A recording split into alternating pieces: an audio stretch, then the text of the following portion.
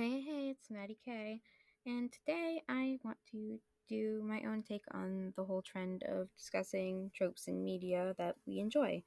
Though instead of tropes in media, I think I'm just going to talk about things I like in general and want to see more of in media and shows. First up, one thing that I absolutely love is when there is a diverse cast of characters, like a bunch of characters from different, like, races, backgrounds, like, orientation, sexualities, all of that. Just a cast where all the characters are very different from each other, and like it's so interesting because like I feel like a cast where there's like a lot of characters that are like very similar gets really boring. So like cast where like everything is where everyone's different is really fun. Second up, I really like seeing disability rep. I feel like there's not enough of it in media, and it's really cool to see. It's also really cool to just maybe see life from a perspective. I mean, I think this goes with disability too, but like seeing like different perspectives and different types of lives that people lead. It's honestly crazy, like crazy and really cool to me that there's like so many different like we all live on those in the same world, but all of our lives are so like incredibly different from each other's. Branching out from that, I'd say neurodivergent rep. I'm just gonna point it out right here and now that like when I talk about all this, I mean like stuff that's like really like good representation, like well researched, well done, well written. So, um, but yeah, neurodivergent representation is really cool, especially in children's media, because I feel like one reason a lot of neurodivergent children probably get bullied is just because other kids don't get it, because because these kids are different and other kids. What I'm saying is, I feel like if it was shown more in TV, like these different types of things, then they wouldn't be so weird to kids who haven't experienced them. And then first off, people could see themselves in these characters, and then other people can realize, oh, hey, maybe this person's not so weird or whatever. Or maybe it like normalizes it basically. On that topic, I also really like adopted characters. As someone who was adopted, it's honestly just I love it. I love it. It doesn't even have to change much in the story. You can just make a character adopted, and it doesn't even have to be a big deal. I love it when it's not a big deal. When the character's just, it's just, it's just there. They're adopted. That's it. And there's no big like no sad backstory attached to it or anything. It's just. I mean, it does. There can be, but but like there's no big like commotion around it. It's just they're there, they're happy with their family, and everything is great. You had a character that is adopted, and I get so excited.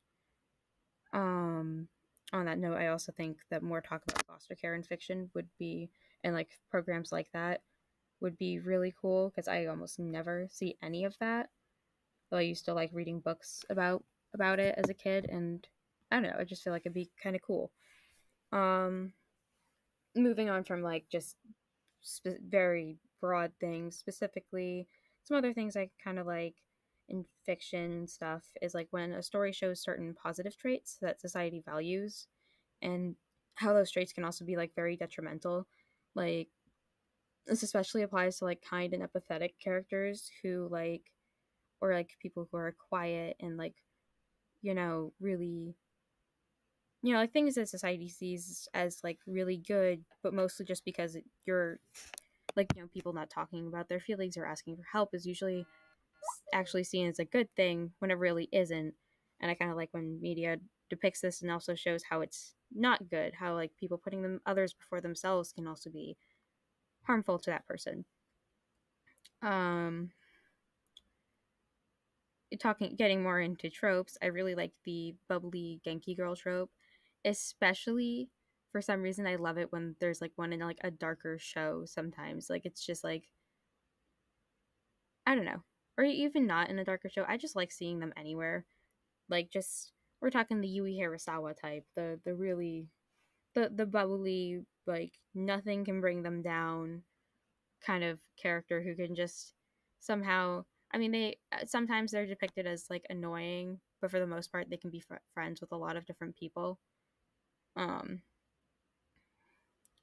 I also really like feminine characters who are who are powerful and but still extremely girly. Like they're strong, but they didn't have to abandon their femininity to become strong. I kind of hate the whole like only tomboys are strong trope that I felt like I saw a lot growing up. Like, so basically, I just really like it when like extremely girly characters are powerful and they're not strong in spite of their girliness. They're just strong. It's not because of, it's not in spite of, it's just, they just are. Speaking of which, I also like when there's like a couple and like a character has like some sort of disability or trauma and their partner loves them. And I kind of don't like the phrasing that they love them in spite of it or because of it. They just, it's just there. They're just okay with it. And they love the other character regardless. And that's like a really cute trope. Also, just when the character allows the other character where they don't have to like quote unquote fix the other character, especially in terms of trauma. I kind of like that when they're just there to support them through their own healing, but they're not like they're not in charge of healing that person themselves, basically. But they're there as support.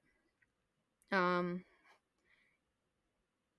I God, that got kind of really serious. I also really like goofy cartoon antics. We're talking like the Looney Tunes stuff. I like it when there's like a like obviously not in a serious show, but I love like shows that like have like nonsense rules to their world building. Like shows like Looney Tunes and Animaniacs and stuff where like anything can happen. Expect the unexpected. Quote Tiny Toons basically.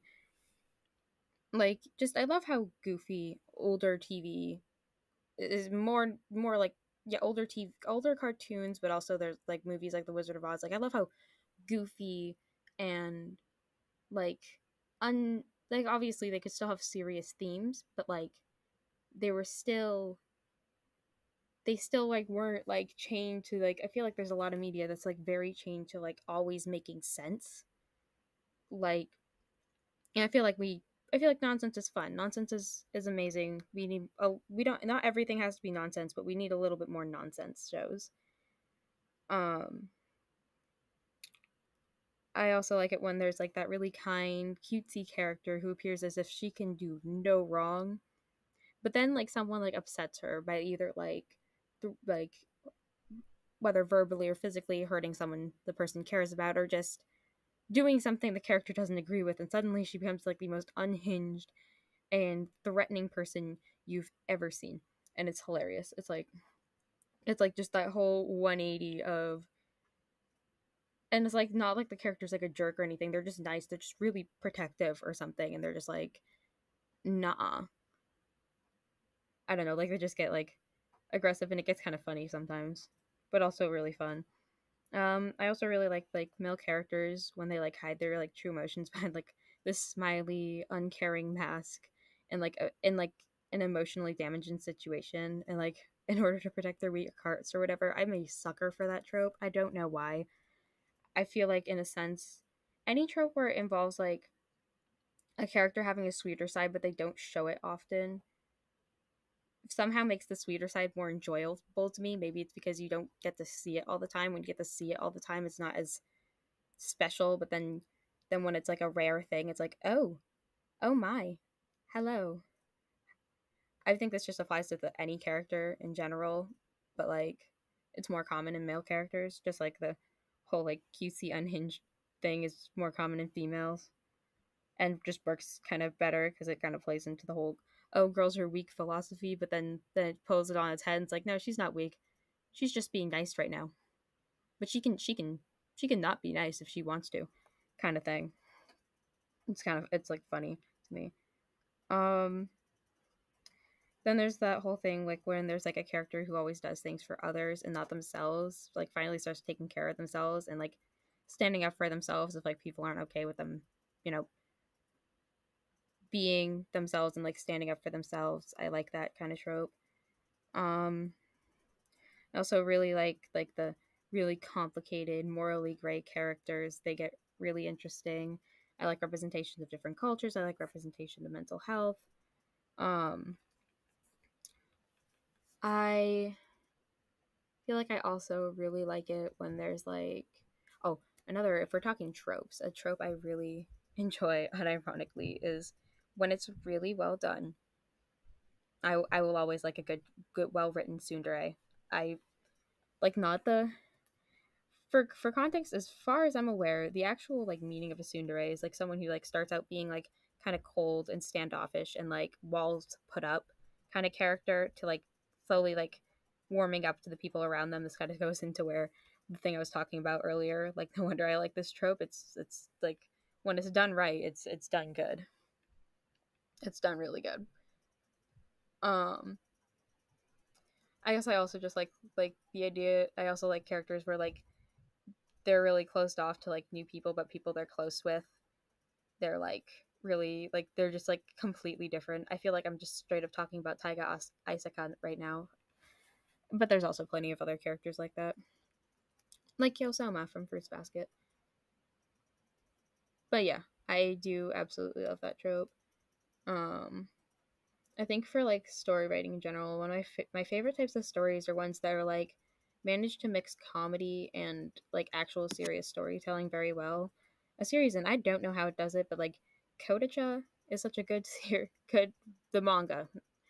Hot take, I don't really like the writing of the anime because it takes like the original jokiness of it and it pushes it too far. And like when the series talks about serious subjects, I think they put jokes in places where it's like it's just kind of like you shouldn't be putting a joke there that's really insensitive. Like not to be like someone that's really sensitive. Like I'm not angry about it. I don't really care, but I prefer the manga because like the manga does it much better where like there's funny moments, and I mean there's really funny moments, but when it's serious. And I find it crazy how dark the tones in that series can get and then just go back to being funny the next the in the next chapter, and it or even like a couple minutes later, and it never feels like whiplash. It somehow just manages to pull it off so well.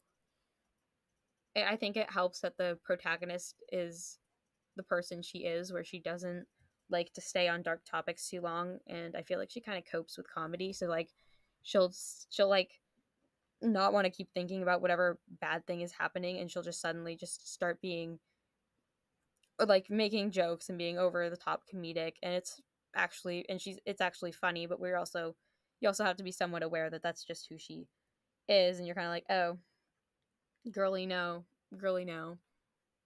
But no, I feel like that's like a good example of a series that like can be half comedy, half serious, and actually pull it off well. Sleepy Princess can do it. Toilet Bound Hanako-kun can do it really well. I'm trying to think of some other series off the top of my head. Um, that like So Cute It Hurts does it. It's just cool. I think you could also say Toradora. Toradora definitely. I feel like almost most of my favorite series are like series that manage to have like half comedy, half seriousness. Touring at the End of the Apocalypse. Mm, loves it. Love it. Love how that series does it. Actually, if we're talking, for some reason Indigo Park came to mind because there are a lot of comedic scenes and then there's serious scenes, and they never,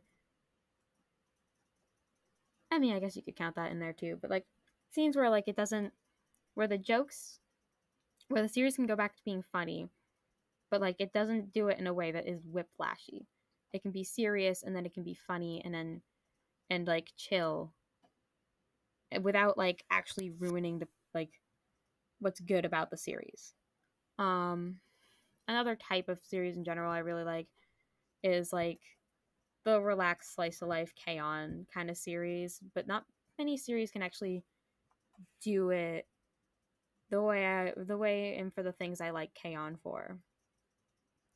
Like I think there'd be like K-On, Yotsuba, Flying Witch, but manga specifically. I've only like watched like half of the first episode of the anime, but I feel like the anime, I mean I probably should give it a couple more episodes, but like it kind of feels a lot slower than, I mean the manga was always slow, but like it feels slower in the anime. Uh Yotsuba, She's Sweet Home, I'd say. But I'm talking like the really chill slice of life, it doesn't need to be serious kind of thing. Personally, I think if they were to go for another My Little Pony show, like to remake it, I personally, oh, Bluey's another example. If we're talking American shows, but I feel like if they were gonna make another My Little Pony show, I've always thought G3 always had writing flaws, but I think going a little more towards the G3 style, but also just like having it be a slice of life kind of show.